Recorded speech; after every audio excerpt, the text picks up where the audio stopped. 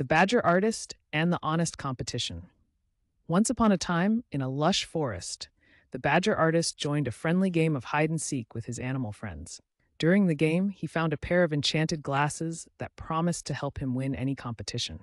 Excited by the possibility of always coming out on top, the Badger Artist cheated and won the game. However, he soon realized that cheating robbed him of the true spirit of competition. He returned the glasses and learned that honesty and fair play bring real joy and respect. And so, the Badger Artist embraced integrity and shared his wisdom with others, teaching everyone that cheating may lead to temporary success, but honesty always wins in the end.